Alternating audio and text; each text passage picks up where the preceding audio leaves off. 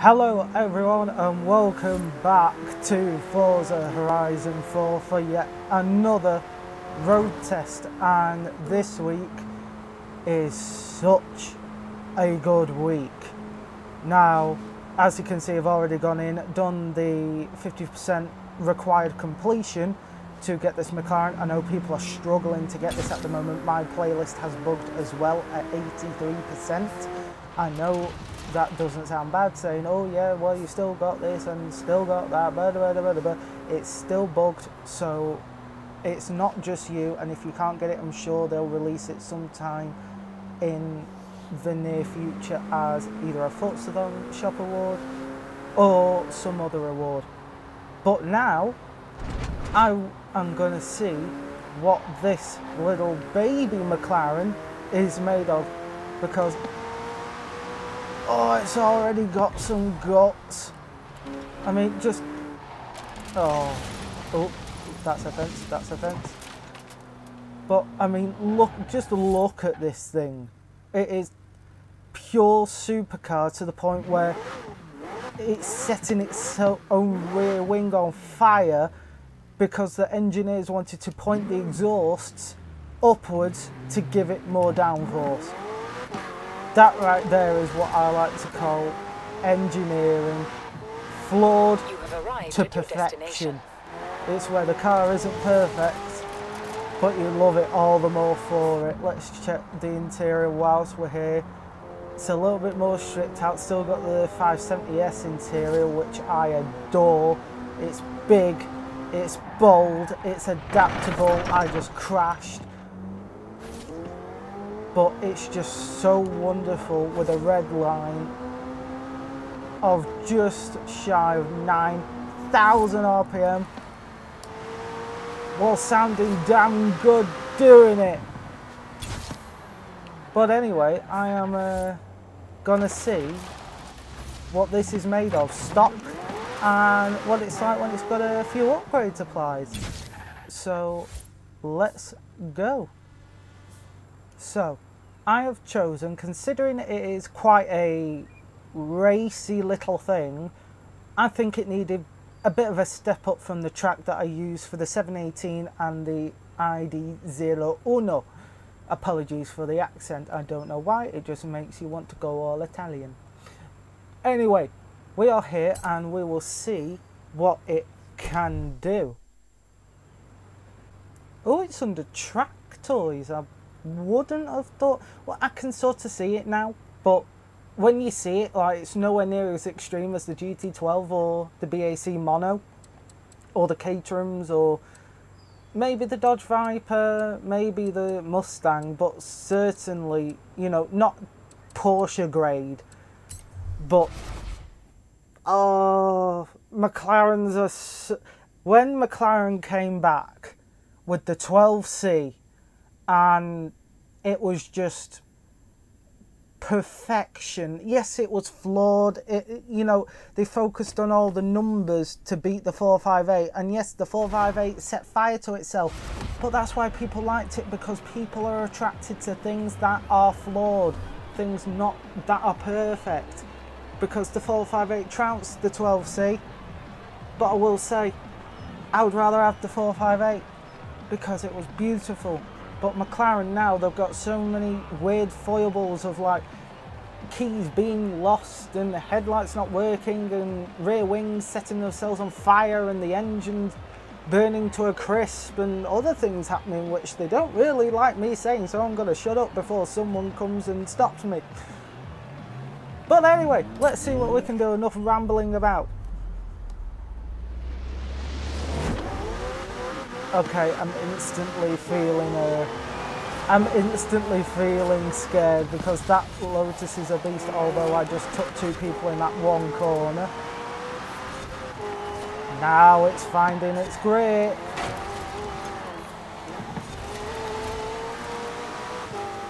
You know, the 570S is very fast, don't get me wrong, but it's very spongy, so that if anyone made a mistake, you could pull it back into line a bit easier.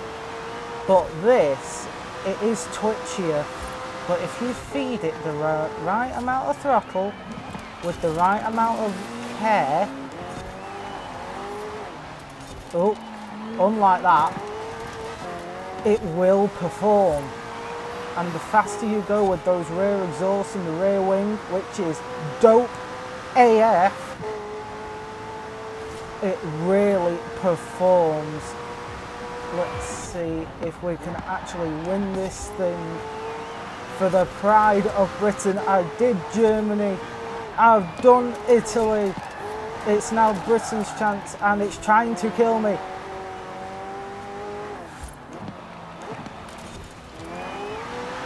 It had to be an Aston, didn't it?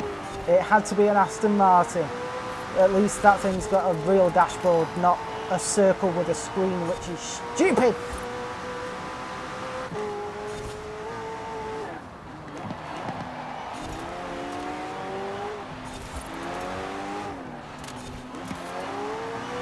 Oh.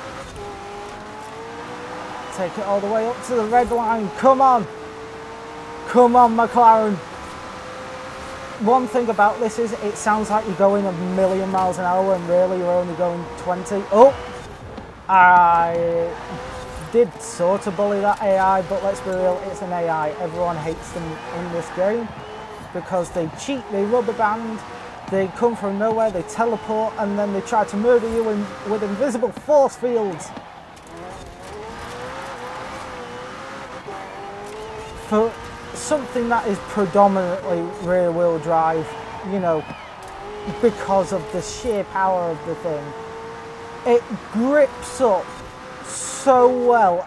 I mean, don't be wrong, if you wanted to have a bit of fun, you could have fun in this thing. But oh, I've just noticed there's a brake light in the rear thing. That is dope. But as I was saying, this thing has so much grip when you actually get it going, and if you treat it right, it will perform like that. Ooh, I like this car. 55.3. That is not bad. Let's see what other people can do. It's nearly top of S1 class already. I didn't notice that before. See what other people have done. 56, 57, 58. Well, they're lower. 59. Ooh. What's close at the BAC? That did a 58. Well, mind you, they have short gear ratios because they're more for corners. Ooh. Ooh, I like this car so much. So much. But anyway, enough of seeing what it's like as a vanilla. Let's go and make it the chicken teriyaki version. Okay. I sort of want to make it the top of S2. I don't really want to go past that. But let's see if there's any good upgrades. Please. Oh. Regular Forza Aero at the front. And a horrible Rick. Where's the roof scoop? Where is that roof scoop? Please, just give me a roof scoop. You give me this incredible looking piece of machinery with no roof scoop. Disappointed. Let's see what you can do. Obviously there's the conversion to make it four-wheel drive, which I will be doing because, well, we're going to go max attack. There's no point being boring. Let's see what we've got. We've got the regular engine. We've got a 5.2 V10, even though that goes down 2 points but goes up. Strange. We've got the racing V12 and the 6.1 litre V12. Where's that from? I think that's the Mclaren F1 engine. I'm not so entirely sure, but I think it is anyway. I'm going to keep it the stock engine, but I am going to make it all-wheel drive because that will kill some of the tail happiness to make it a true track beast. Tyres, it was already on racing. Now I'm worried because it was sliding out with racing. Okay, let's give it track width. boink, and boink. Do that.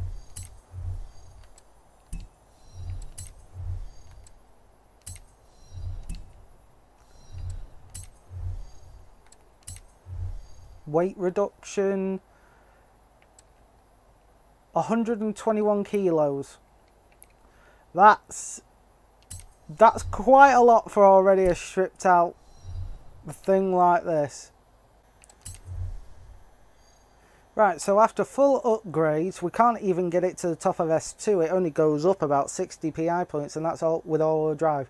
But I have kept the stock engine, so, you know, there's debate there. Anyway, I have increased the horsepower to 921, 1 1/3 tons, quite a bit of torque, up to 4 litres from 3.9, which ain't that much. More weight to the rear, but considering the engine's there, that's not bad. Let's see if we can get a good design for this. See if anyone's made any yet. So let's look at it. I've got this awesome paint job. I can't remember who it's by. I will link it down below. Let's see the end. Oh, it don't come up. It's a full removal. That's brave. Still looks dope AF. Doors are still incredibly ludicrous. And a boot that you could actually store a medium size orange in. And I kept the original wheels, because why wouldn't you have black wheels? This black on blue with that hint of orange popping through. They're sort of the Gulf colours, but I don't know. It's like a hallmark back to the 570S with the modern side of this beast coming through. Oh my god. It doesn't pull as hard as what I thought. I thought it would be like a face ripped off monster muncher, but it's actually quite delicate. So we'll see what it can do at the same racetrack. Actually, I've just forgot to tune my gears. Ah, that's why.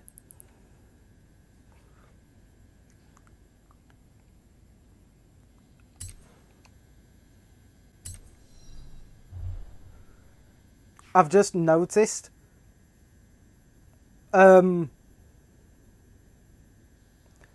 I think my game is cursed. Oh, who cares? I was cursed from birth. That makes nothing new.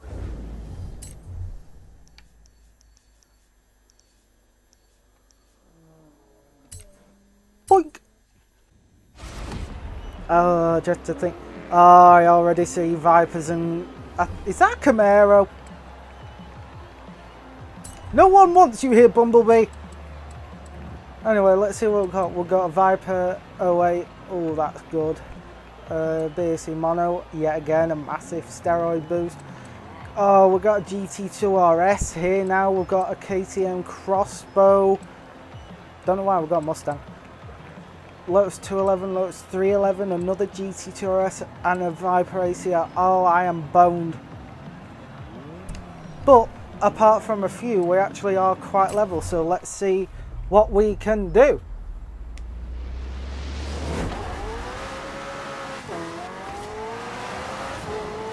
Okay. There is zero wheel spin now. It takes off like a catapulted dart with a lot of understeer now.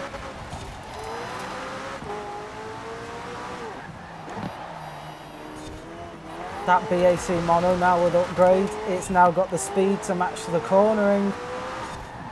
Oh, he's running away. But I do believe I do have more straight line.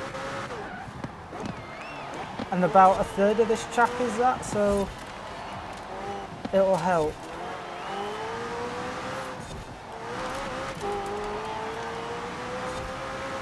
Come on.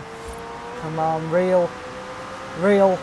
Oh, oh, the Viper's going for a move. The Viper's got past and... oh, no, no. Know your place, BAC. I know 10 years ago you were at the same place as Mclaren, as a washed up shed company in the back of Dorset somewhere. But Mclaren has grown up a hell of a lot. And you're no longer in the same league, and I'm racing a car that is now officially extinct. Because for those of you who didn't know, Dodge has officially axed the Viper. It is no more. No more are being made. So the SRT will be the last of its kind. Not the one that I'm racing, the more current gender, 16 I believe.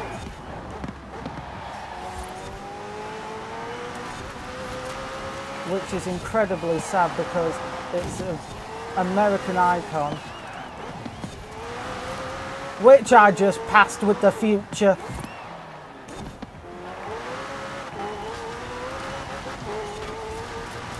I'm going to switch to interior mode for the full race view. Oh my god, it's so much quieter in here. I love the steering positions of McLarens. They're so focused where they give you all the tools to be a good driver, and it's literally saying, drive me, race me, which I am doing. He's gone, and across the line in that stunning blue. God, I want a blue. 52.4, nearly 3 seconds quicker than before, which is not that much considering the PI points. Look at it. Oh, I love this thing. From the butterfly brakes, and they do look like butterfly wings. If you don't know what a butterfly is, go outside, but finish watching this video first, please. Please, thank you. You know, it's got so many subtle aero bits, but it's just so... It's not restrained, but it's not outlandish either. Like the Zero Uno, that thing is ridiculous for everyday life, but, you know, say, well, okay, they just disappeared. But, you know, you can chuck this thing in a low rev range and just chill, and it's no more noisy than the wind going over the roof. I will say though, for this to be a perfect 10 out of 10, I would have loved a roof scoop. That would have made it. But anyway though, that is unfortunately the end of this episode. If you liked it, go ahead and hit that subscribe button and smash the like button. Turn on post notifications if you want to see more videos like this where I test out random cars and new cars that get added, so that you can see what they work best for, or even send me ideas on what to use the new cars for. Like if you see a new hypercar that's good at drifting, I'll do that. Just send me ideas. If you have a challenge idea, leave a comment down in the comments down below, and who knows, they could be made, they might not. But until next time, I thank you all very much for watching, and good night. Oh, that backfire.